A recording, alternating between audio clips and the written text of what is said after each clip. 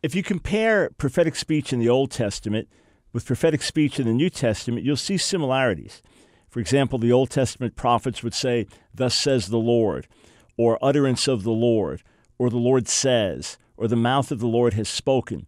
And in the New Testament, for example, in Acts the 11th chapter or in Acts the 21st chapter, we have some examples there of prophecy. It's the Holy Spirit says, or speaking by the Spirit. So in both cases, people are claiming to be speaking words from the Lord. The question is, in the New Testament, how does prophecy function? And if the gift of prophecy is still for today, we have every reason to say it's still for today, Paul makes clear in 1 Corinthians 12 through 14 that these things will continue until Jesus returns, at which point we won't need prophecy or tongues or teaching and things like that. And when he gets to the end of 1 Corinthians 14, in the 39th verse, he's very explicit to eagerly desire prophecy. And nowhere in the rest of the New Testament is that overridden. Nowhere does it say, well, that was for earlier, now it stops. So just believing the word, we say, okay, these things continue for today. Well, it's not Scripture. Prophecy is not Scripture unless it was a prophecy that was recorded in the Bible.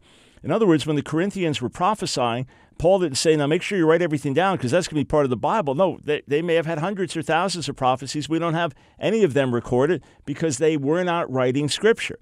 And that's why when a prophet would speak, 1 Corinthians 14, others would listen, and then they would judge. They would weigh it carefully. And then in 1 Thessalonians 5, Paul says, now don't despise prophecies. For whatever reason, he had to say that. Maybe there are certain things that seem worthy of being despised, or the people didn't seem genuine, or who knows what. He said, no, don't despise prophecies. Test everything and hold fast to the good. And make sure you don't put out the Spirit's fire. Don't quench the Spirit. So what is the gift of prophecy in the New Testament? Well, prophecy is inspired speech. It's not good preaching.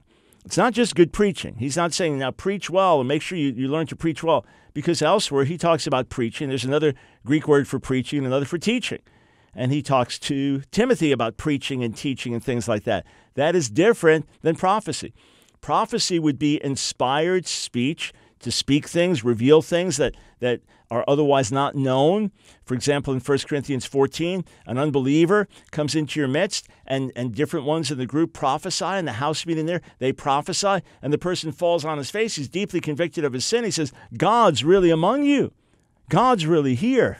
Other times, prophecy is predicting future things that are going to happen. All prophecy must be tested by Scripture.